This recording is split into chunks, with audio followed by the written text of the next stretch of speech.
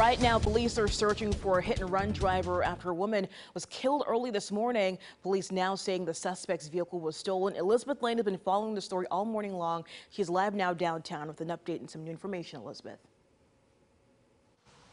Nikhil, lots of new details to break down here, but first we know one person is dead. 3 more were sent to the hospital as a result of this hit-and-run crash. We're learning the victim in all of this was 41-year-old Lysandra Rice. She was actually riding in the front seat of the Chevy Malibu that was hit. Her husband, Petrie Rice, was the driver. He and another passenger now seriously hurt. It appears the suspect in that hit-and-run was driving a stolen car. The Hyundai actually reported missing from a sports bar on Bell Road back in April.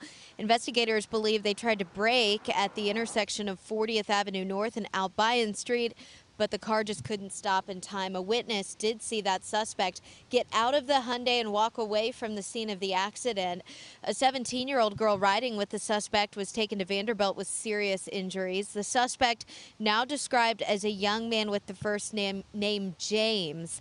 Right now, investigators working to make contact with that suspect, who they do believe is responsible for this hit and run, again at 40th and Albion. If you saw anything late last night, you are asked to contact Crime Stoppers. For now, reporting live in downtown Nashville, Elizabeth Lane, News 2. Thank you.